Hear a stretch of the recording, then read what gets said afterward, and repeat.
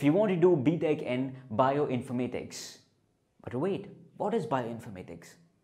Bioinformatics is a field where you can develop a software or you can develop a tool to study the whole biological data. Now, to pursue this course, I'm going to tell you few trivial points, few intricacies that you have to go through to become a whole full-fledged bioinformatic engineer. So here we go.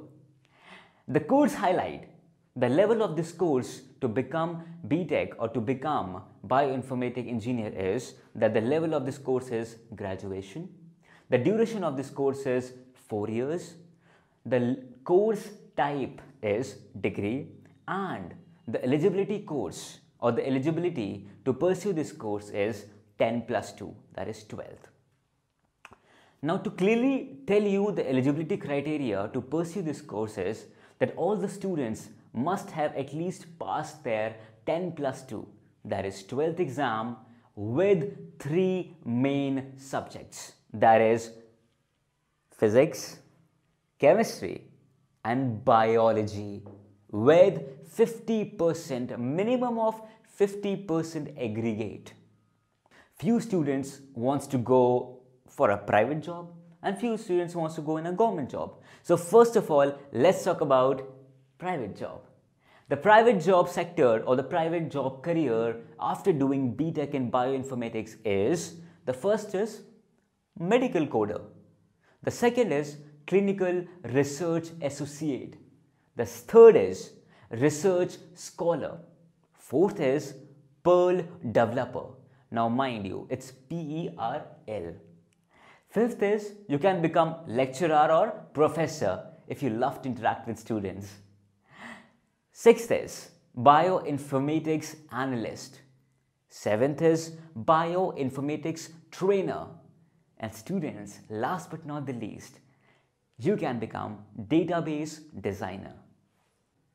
Students, the employment area sector, the employment area private sector after doing Btech informatics are: the first is pharmaceutical companies, second, research institutes, third, hospitals and healthcare companies, fourth, colleges, you can teach in colleges, and last but not the least, you can go in universities as well.